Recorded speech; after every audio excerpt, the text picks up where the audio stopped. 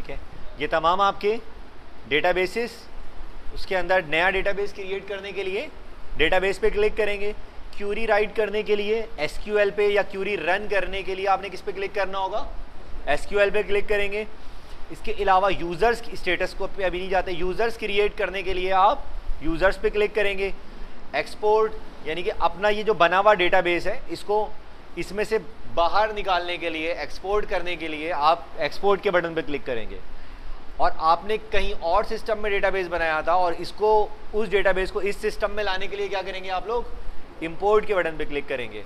ठीक है, इसके अलावा कुछ मुख्तलिफ सेटिंग्स हैं इस डेटाबेस के हवाले से। ठीक है, और मज़ीद कुछ और भी चीज़ें।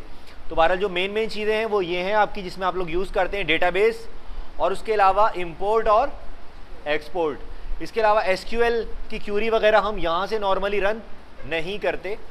डेटाबेस क्रिएट करेंगे हम लोग यहाँ से, इंपोर्ट और एक्सपोर्ट। नॉर्मली हमारे कितने काम हो रहे होते हैं यहाँ पे, इन 3 मेन्यूज़ में आप लोग जा रहे होंगे। डेटाबेस में जाएंगे फॉर नया डेटाबेस क्रिएट करने के लिए, एक्सपोर्ट अपने डेटाबेस को यहाँ से एक्सपोर्ट कराने के लिए या बाहर निकालने के लिए, उसके अलावा इंपोर्ट कोई और डेटाबेस यहाँ पर ऐड करवाने के लिए या इंपोर्ट करवाने के लिए आप लोग इंपोर्ट पे क्लिक करेंगे।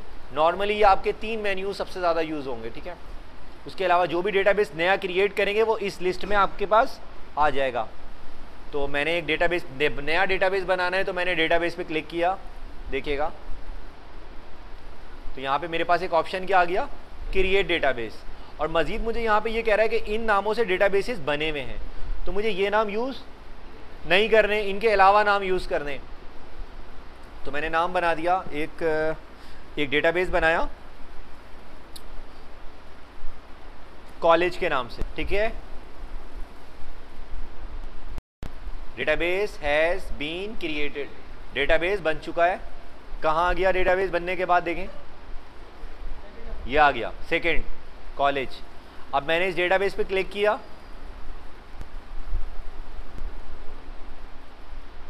तो मुझसे ये क्या कह रहा है, no table found in database, यानी कि इस टेबल में, इस डेटाबेस में, कॉलेज के डेटाबेस में कोई टेबल भी नहीं है। अगर आपने टेबल क्रिएट करना है तो यहाँ से कर लें, या यहाँ पे करके भी क्रिएट कर सकते हैं।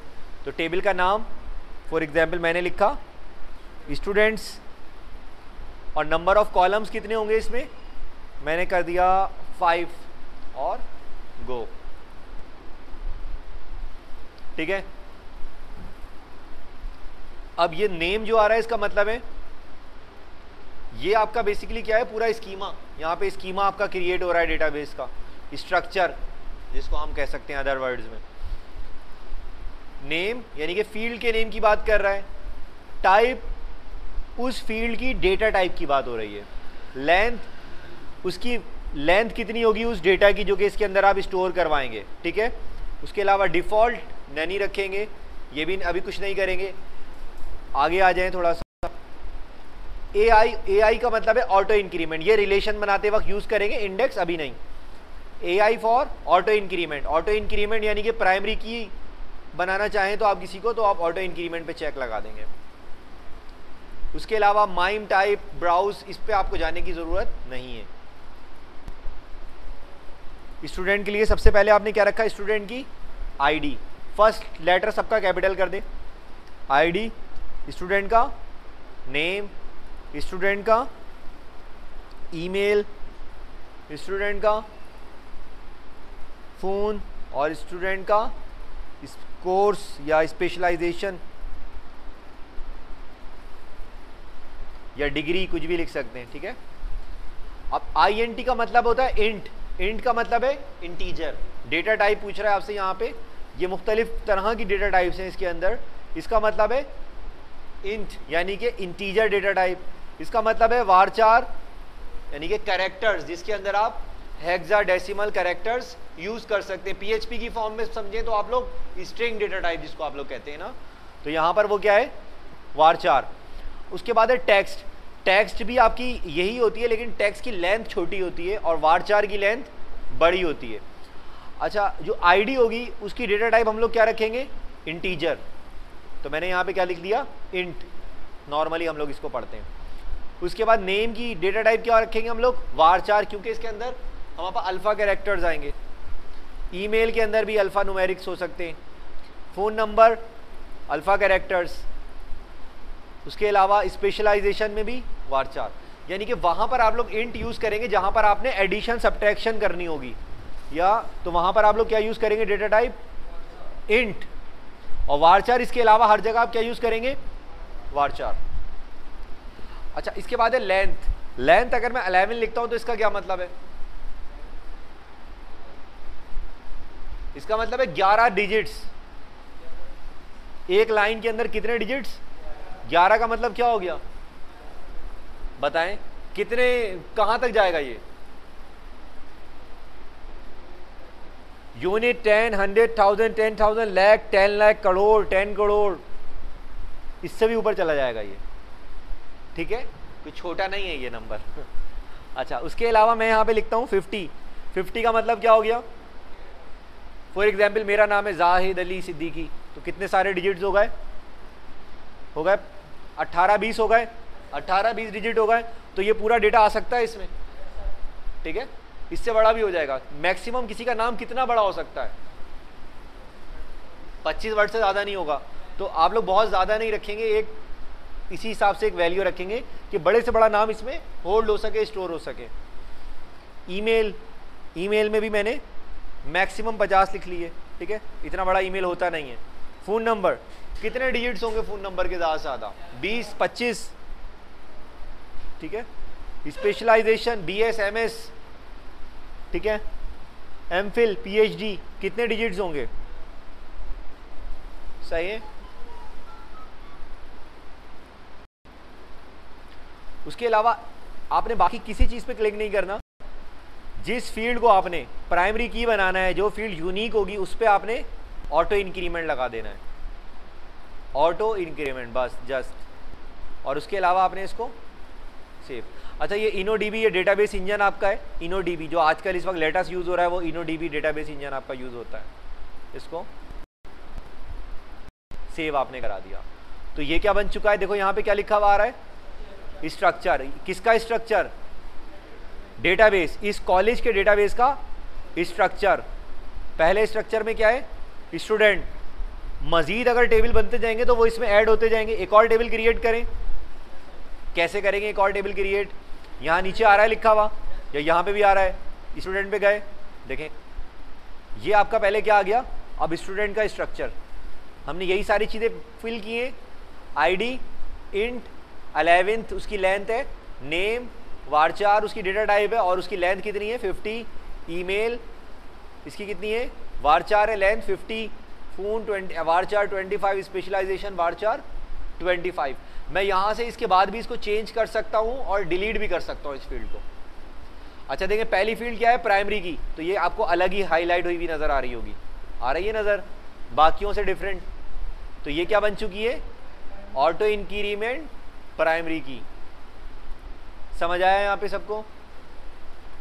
अच्छा, मैं इनको चेंज भी कर सकता हूँ, ड्रॉप भी कर सकता हूँ, और मज़ीद अगर नई फील्ड ऐड करना चाहूँ तो यहाँ से add column at the end of table, या at the beginning of table, या एट द एंड ऑफ इस फील्ड, ठीक है, या at the above of, beginning of, after name, या आफ्टर ईमेल, या आफ्टर स्पेशलाइजेशन। मैं कुछ भी कर सकता हूँ। स्पेशलाइजेशन के बाद एक फील्ड ऐड करो, समझ आ रही है बात, कर दूं। आफ्टर स्पेशलाइजेशन के एक फील्ड, कितनी फील्ड ऐड करो, एक, बढ़ा भी सकते हैं इसको। फील्ड का मैंने क्या नाम रख दिया,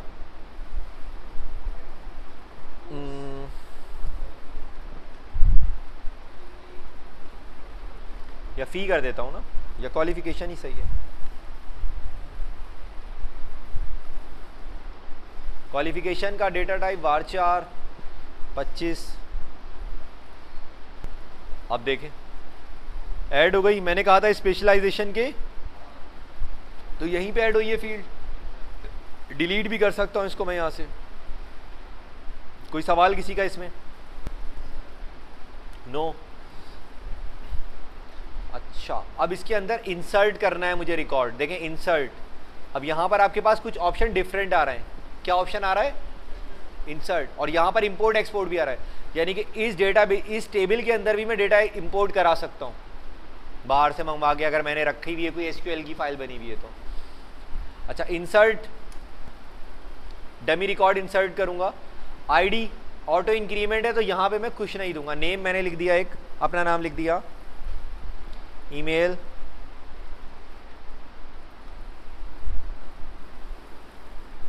फोन नंबर,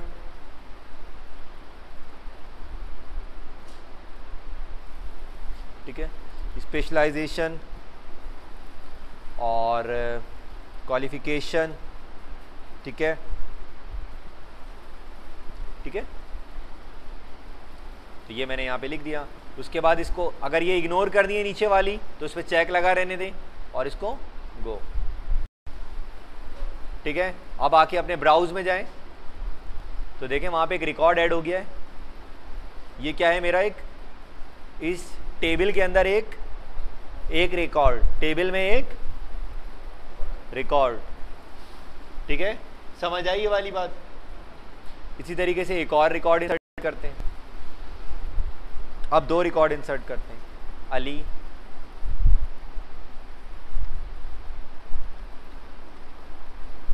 नॉर्मली इस तरह से रिकॉर्ड इंसर्ट नहीं किए जाते, फॉर्म के थ्रू रिकॉर्ड इंसर्ट होते हैं, लेकिन मैं आपको जस्ट यहाँ पे बता रहा हूँ कि कैसे यहाँ से भी रिकॉर्ड इंसर्ट हो सकता है।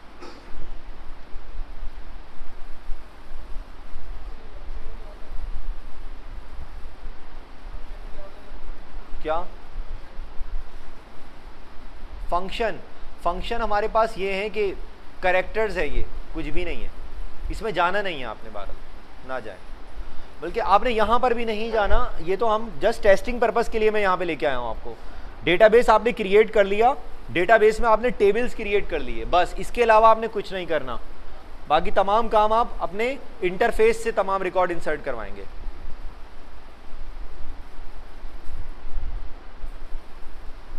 ठीक है, इसको इग्नोर से हटा दिया मैंने।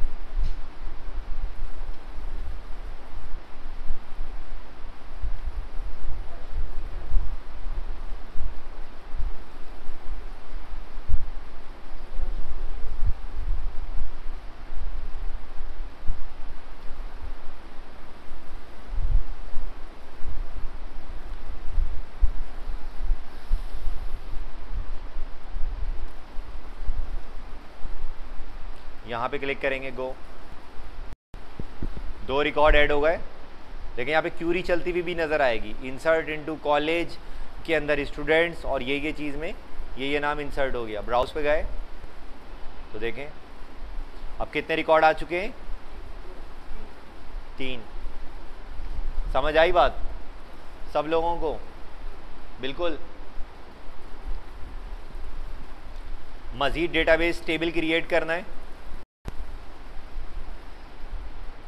टेबल का नाम,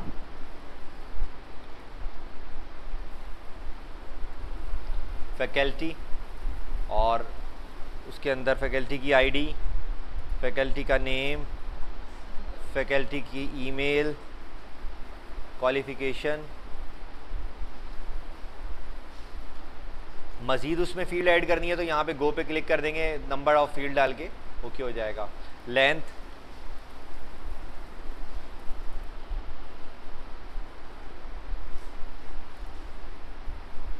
और इन सबको वारचार वारचार वारचार, इसको इंट रहने देंगे, और ऑटो इंक्रीमेंट सेव।